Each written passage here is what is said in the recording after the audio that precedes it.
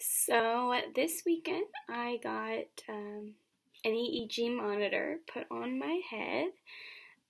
You can see some of the leads on my forehead. I have behind my ears, and they're all over here. And then all the wires come out, and then they all go into this purse thing here that I've been carrying around with me this weekend. So that's been fun. People think I'm like look like I'm like an alien or something. So I've been keeping my beanie on or a scarf or something, but this obviously still shows and looks weird.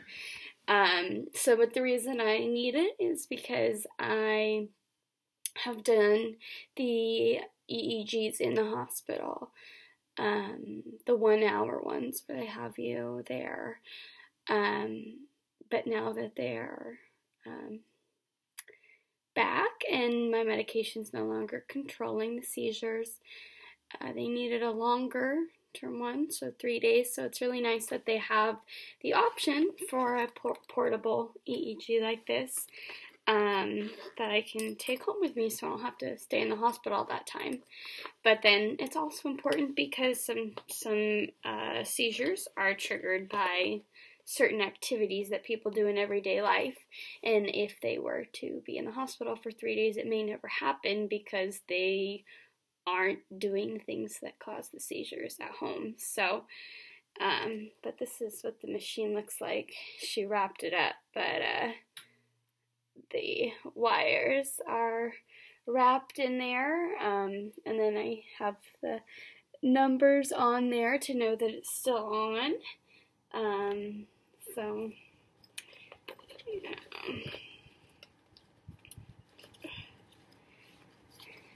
Bummer is that you cannot shower with it on your head because it cannot get wet. So, fantastic 3 days that I have not been allowed to shower, which is not fun, but eye on the prize. Hopefully the seizures will be able to be controlled once they see what's going on in there. Maybe I've developed a new type of seizure starting somewhere else in my brain that, or maybe it's just being stubborn like me.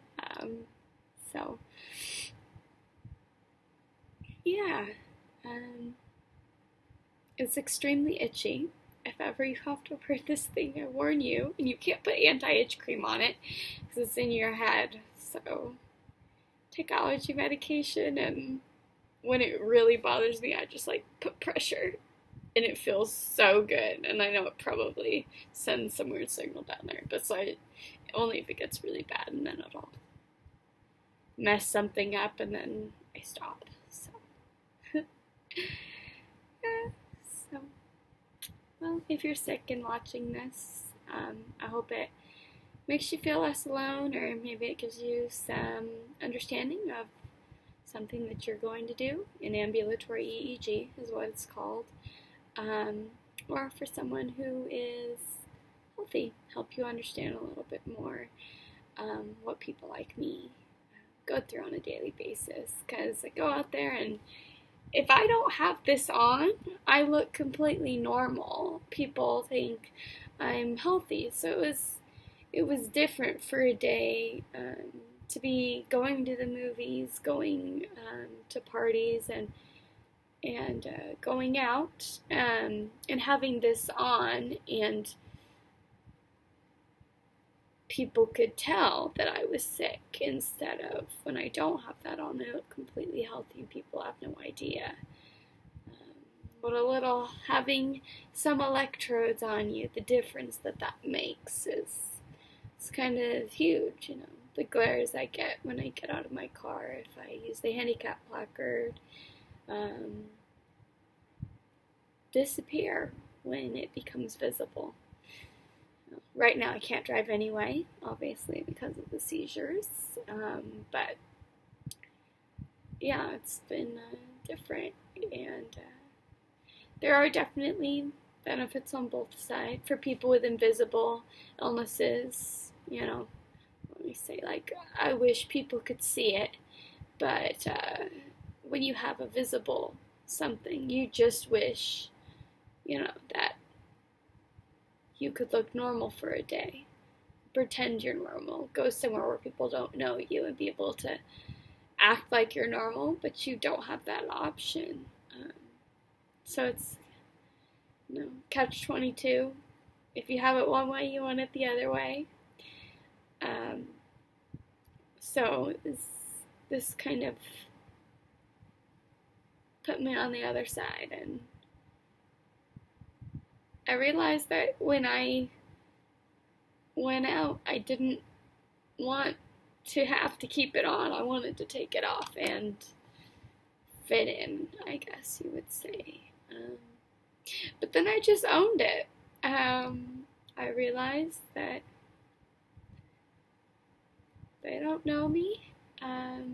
This is part of me. I have to go through this, and if people judge me or don't like the way it looks, then that's their problem, because I'm fine with it. And my little bowl cut alien head is mine, and no one can take it away from me. And they can be jealous of my ponytail. You can actually see my little braids. I did my hair in braids because if I wouldn't have done it in braids, it would be all over the place, because you can't shower for 3 days, right? So it's already bad enough. But then it's also staying in place under the cap. She had to move some of it around when she was putting the electrodes on. But in the long run, braids tend to work really well for me with EEGs, especially long ones. If it's like the 1 hour in hospital or in clinic or whatever, that EEG, then it's probably not important. I just had my hair down for one of those, because you leave right after and you can shower and wash it all out, so it doesn't make a big difference. But if it's in there longer, this is my second long-term EEG. The last one I did was I believe it was 36 hours, so it wasn't, this is 72 hours, so it wasn't nearly as long as this one, about half as long. And the 36-hour one I did I was in the hospital the whole time. So this is my first one that I've had to do at home. So, to some people it sounds weird to say, but I hope they find something wrong. I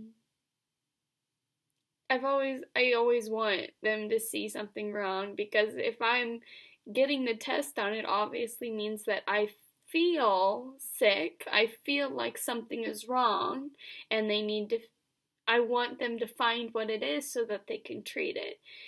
And if they come back and say, so good news, it's clear, there's nothing wrong, it really hurts and it lets you down, and it's not good news, because what it means is that they don't know what's wrong. They're telling you that it's not the seizures. Okay, great, but something's going on, so you telling me that this isn't what's wrong just means that I have to keep searching to find out what's wrong so that it can get fixed, so I can feel better and get back to my normal life. So that's kind of a weird thing. People don't always understand that. When you're hoping that they'll find something wrong on the test. But hopefully that explanation makes sense, and I don't sound like a crazy person. I kind of am, a little bit. Not really.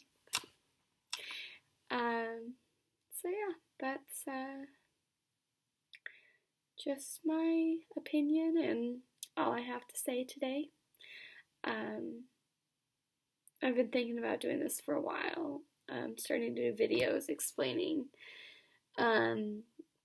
what I go through on a daily basis, and so I decided, hey, while I've got this thing, I might as well finally start. So, yeah, that's it. Bye.